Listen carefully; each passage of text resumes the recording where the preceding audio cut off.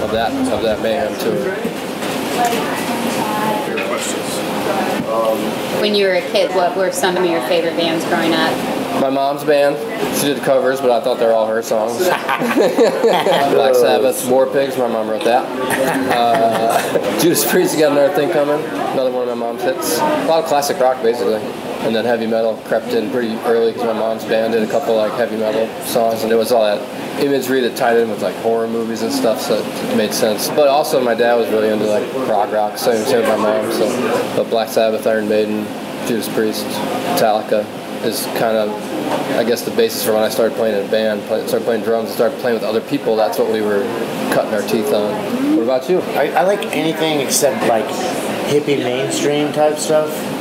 Kind of gets new country. Don't like that. I'll tell you what, I mean, I can tell you what kind of music I don't like. I really, because other than like, there's only like, because I just said it all, and I like everything else outside of that kind of crap over, you know. Any music that's not monetarily motivated, probably pretty good.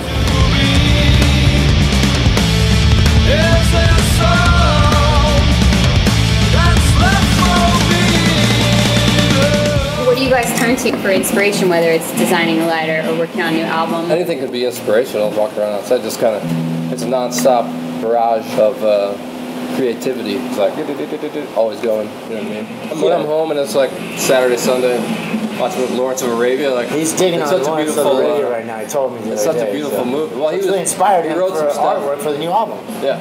And I wrote some Middle Eastern sound and stuff, and we just got, hey, you know. Well, it's cool for us, like when we're making a record, to have something to sort of look at. It's almost telekinesis in a way. Like some stuff is premeditated at the house, but very few things. A lot of things are spontaneous in the room. Like we don't talk about it with each other hardly at all. It's just inspiration coming out of that. Yeah. So who does the artwork for your albums and stuff like that? AJ Fossick, the guy that did the Hunter head. That head that's on the Hunter is made out of wood. So he said, "Hey, I'm working on these Minotaur heads. You want to check them out?" And I showed the guys, and everyone was like, "That looks amazing." So we just photographed it. But we're just big fans of art in general, you know.